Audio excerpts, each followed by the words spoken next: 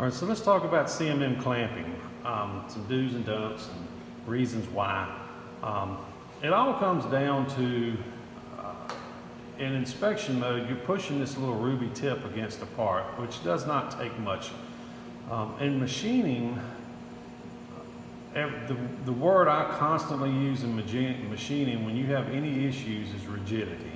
If you got chatter, you can usually trace it back to rigidity or lack of.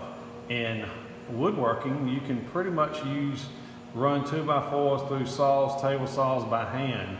In machining, it's similar processes, but you've got to make sure everything is locked down because your cutting forces are a lot more. In CMM, you don't have cutting forces. You basically just have to push that little bitty probe into a part. So let's show some examples here. So on these, I don't have any of this stuff clamped. So if I've come down here, put it in measure mode, run it in, it's a very light pressure that it takes to trigger that hit. And this part does not weigh a lot. We go to the big part, naturally, you don't need a clamp because it weighs a lot. Oops, didn't put it in measure mode. Okay, so it's not going to. This part back here is fairly light. Let's see what happens here. So I'll put it in measure mode. Got to go straight into it.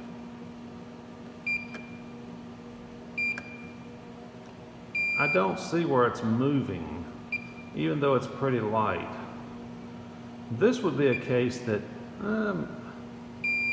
maybe I ought to clamp it, maybe not.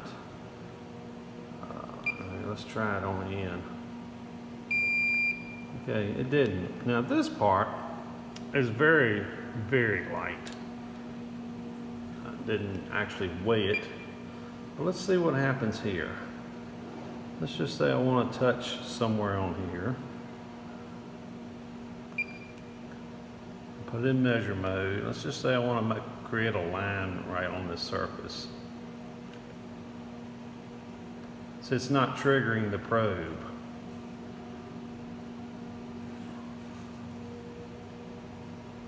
So in this case, I would need to clamp this down.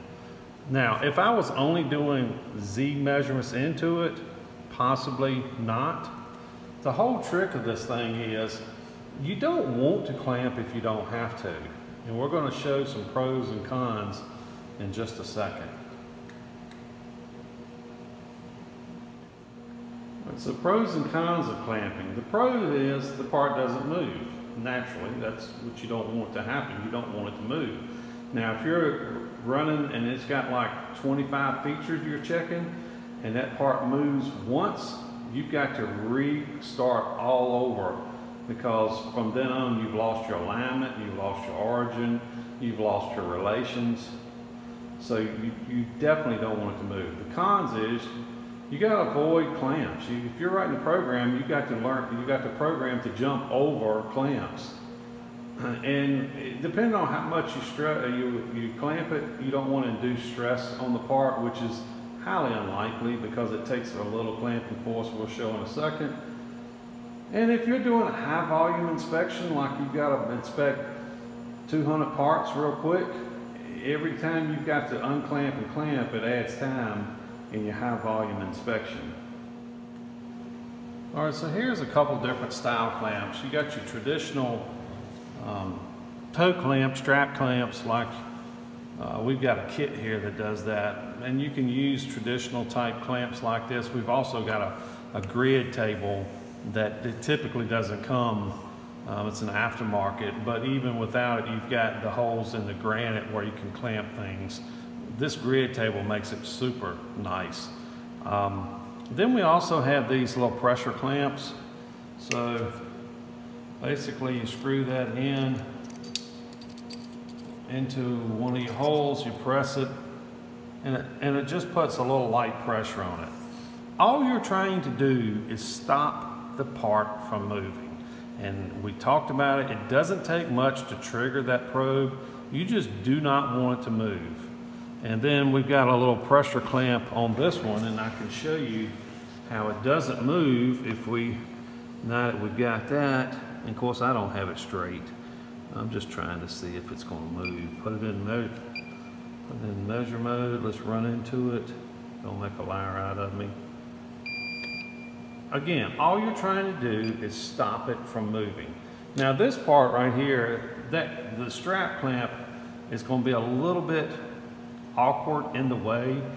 A lot of times when you've got a little complicated part like that, you may actually want to make a fixture so that maybe you could clamp down here somewhere so you could measure some stuff up here. So don't be surprised if you do get into having to make a fixture for it. Now also, we've got, this makes nice for locating. We'll talk about it when we're doing alignments. But for you to locate quickly parts to do high production inspection. So that's just a quick overview on clamping, do's and don'ts. I would say if I could get by without putting a clamp on, I always try to. The only time I have a clamp is if something's so light that it will trigger that probe, or if I need to make a fixture for it. Hope this helps you out.